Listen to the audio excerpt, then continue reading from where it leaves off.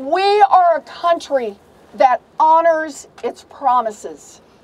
And America made a promise to our young dreamers. The promise was, come in from out of the shadows, get signed up, be vetted.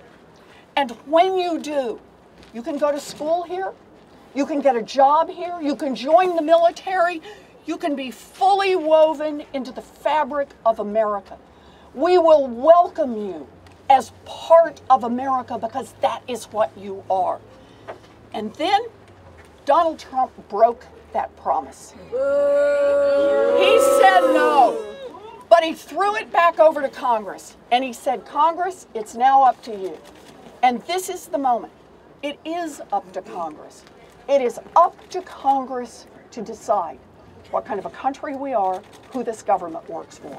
So we're going back over to Congress to tell those Republicans who are spending every minute they can to pass a tax bill that will help reward their wealthy donors. And we're going to tell them enough of government that works only for the rich and the powerful. We want a government that works for the people. We want a government that reflects our values.